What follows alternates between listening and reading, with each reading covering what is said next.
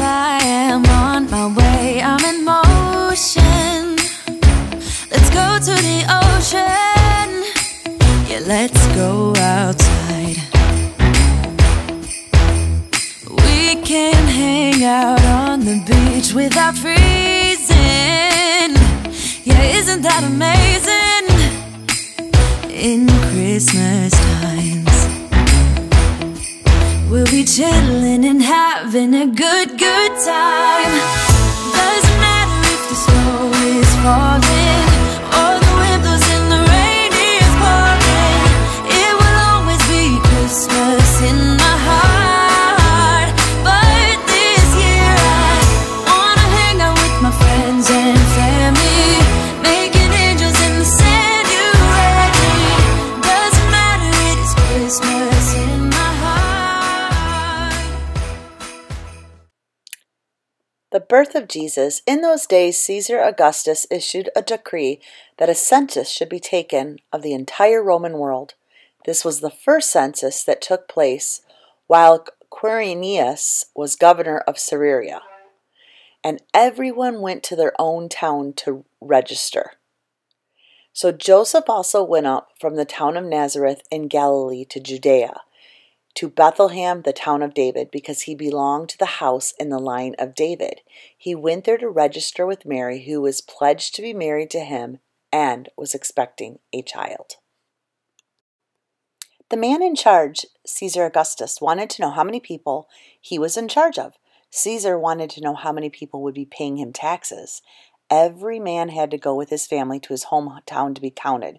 Joseph's family was from Bethlehem, so he traveled with Mary from Nazareth, where they lived, to Bethlehem.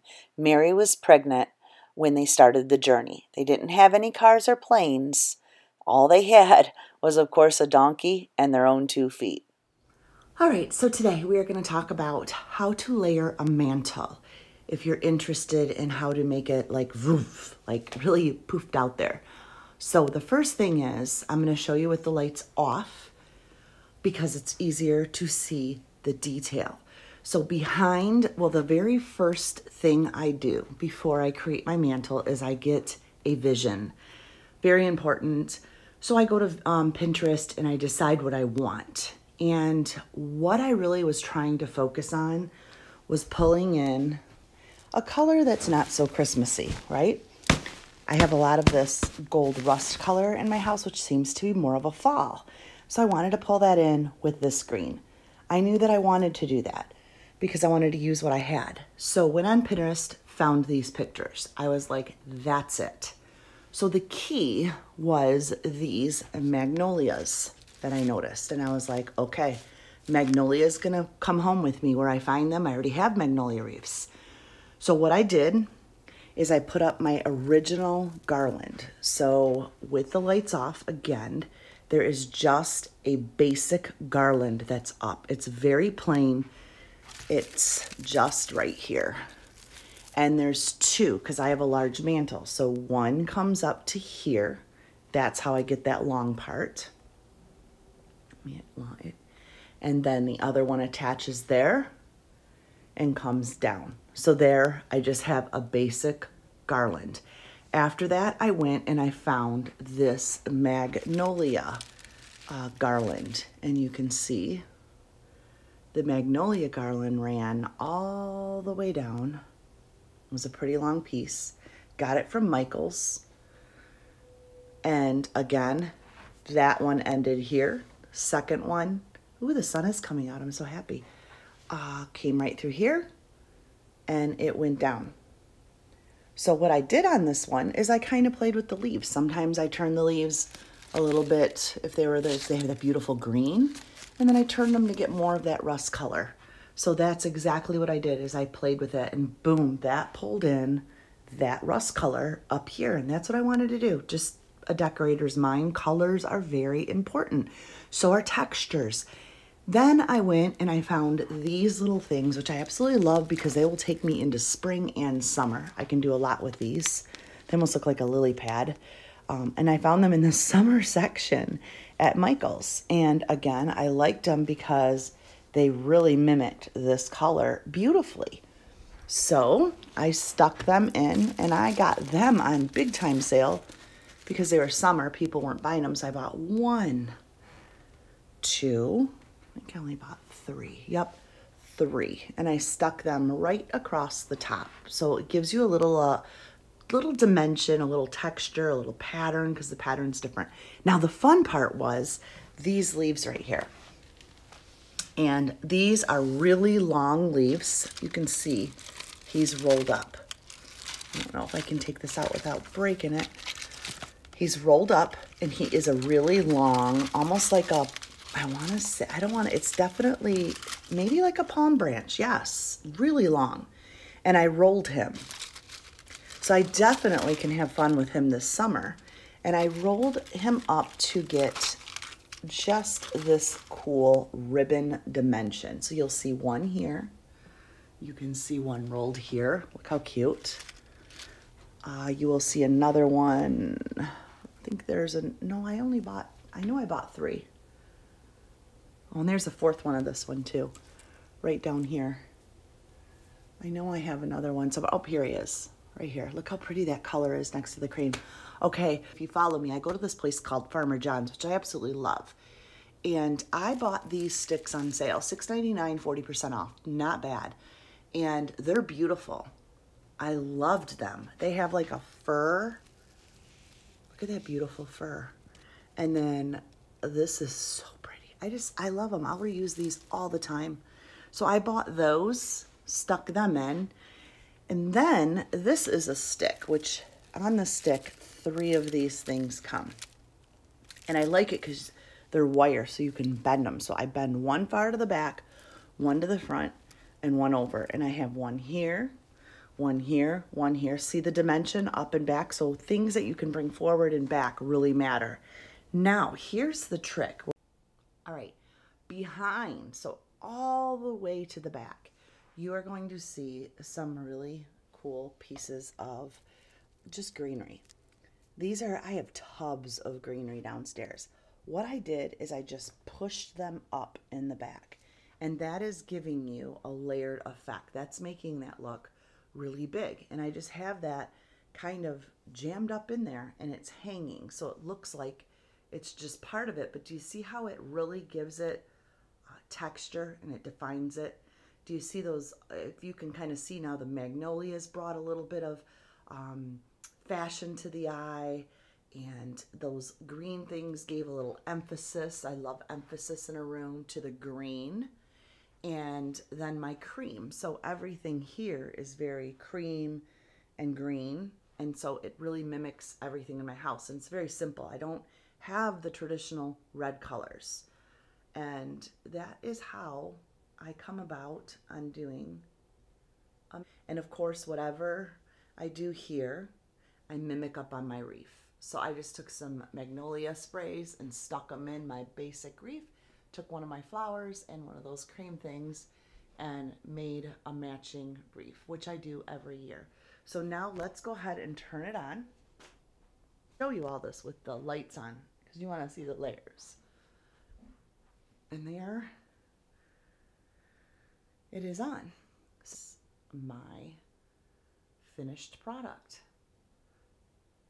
And I did take the tree and I made the tree very similar to it. How did I do that? I just bought the sticks right here and stuffed those in my tree. Everything else I already had. I always have my staples. I did buy these this year. These are new, but everything else I had, and I just bought those. And I absolutely love those. I'll probably stick those in every year and add maybe a new fun bulb to it. I would like to get some blingy bulbs, like rhinestone bulbs on sale. They were a little bit expensive. I did buy one for my collection this year. I'll show you that. And that's it. So again, I'm not a big, like I said, typical collection of bulbs. That is found on my kids' trees, and we do have those. So that's it.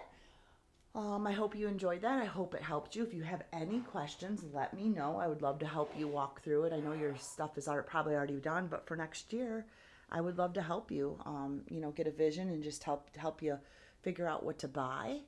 And I can do this. I can't even tell you how many phone calls I did remote and virtually and in the house just to do mantles. So I do mantles a lot. That is one thing that I do, is I can kind of put a vision together, go get a plain reef, and really make mantles come alive. So I hope you enjoyed that. I will see you all tomorrow. Bye-bye.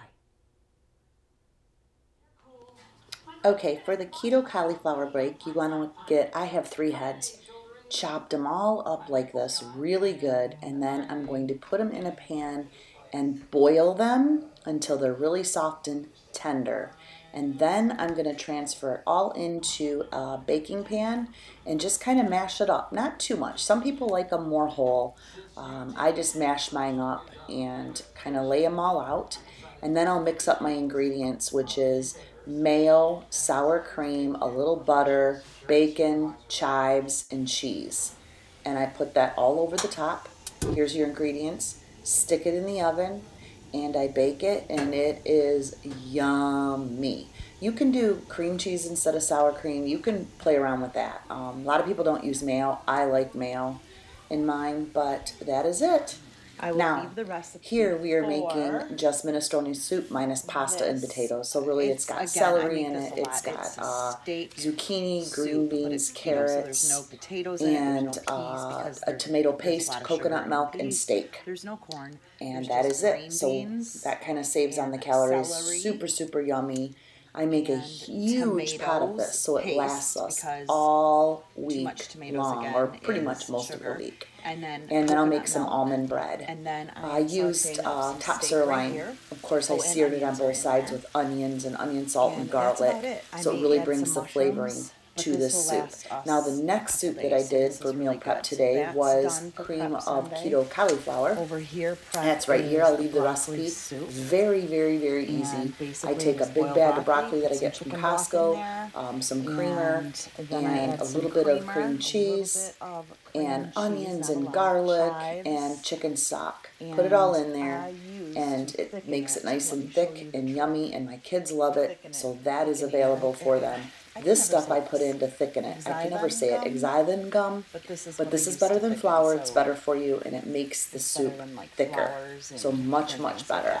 And that is an amazing soup. Like, that's my go-to all week. So there goes the bake that's in there. That's going to be done pretty soon. And then I'll make some meats up. I made some steak bites out of this too. So tomorrow night we can have steak bites and cauliflower. Of course, we'll have that soup and then the minestrone soup. And so I am set for fillers for the week since everybody's home. This will be something nice that everybody can kind of munch on, and it is healthy. Hold up, I am on my way, I'm in motion. Let's go to the ocean. Yeah, let's go outside.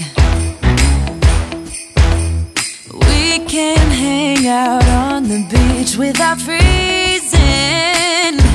Yeah, isn't that amazing? In Christmas times we'll be chilling and having a good time. Doesn't matter if the snow is falling or the wind blows and the rain is pouring. It will always be Christmas in my heart. But this year I wanna hang out with my friends and family, making angels in the sand, you and me. Doesn't matter, it is Christmas in my heart.